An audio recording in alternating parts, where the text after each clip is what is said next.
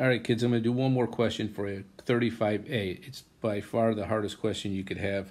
So if you do this one, you could probably do the rest. So let's zoom in.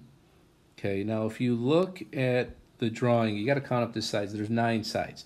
Now that's going to be difficult to draw, so I'm not even going to try. What I am going to do is come down maybe like this and just deal with the bottom part. So if I put in the center, okay, and then I draw my apothem, and then I draw my radius, which they said is 11. Remember, the apothem is perpendicular, okay? So the formula, A equals 1/2 AP. Okay, I'm going to work over here because I know I need room. What is my apothem? Well, we got to figure out how many degrees is this angle right there. Okay, well, if there's 9 sides, does it make sense that there are 9 wedges of pizza if I drew the whole thing? Okay, well, how many degrees is in this one wedge? Well, if you think about it, 360 in a circle, so 360 divided by 9 is 40 degrees. But we only want half of it, right? Because check this out, if I did that, we only want half of the wedge, which is 20 degrees. Okay, so now we could find my apothem. We're going to need some trigonometry.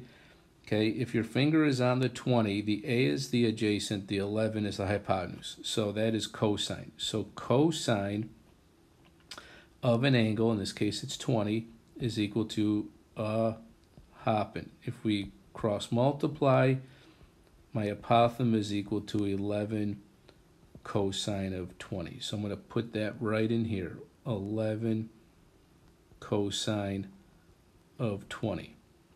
Okay, now we got to find the perimeter. Well, that means we need this little nugget right there.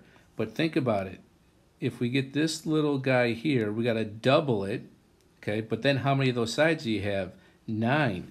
So you got to double it, then multiply it by 9, which is the same thing as multiplying by 18. But let me give myself a little room to maneuver, okay? So let's try and find the value of x so we can double it.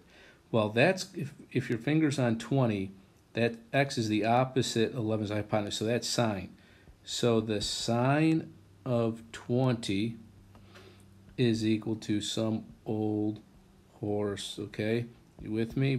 Cross multiply, x is equal to 11 sine 20. But that's the value of x. So you got to double it, which is 22 sine of 20. Remember, don't go double in that 20. But then you got to multiply by 9 because there's 9 sides. So that was 18, 198. So that is my perimeter, 198 sine of 20. You pop that all into the calculator. You got to be careful with the parentheses, or just do it in pieces, okay? But don't round until the end. You're going to get about 350 units squared, okay? Now,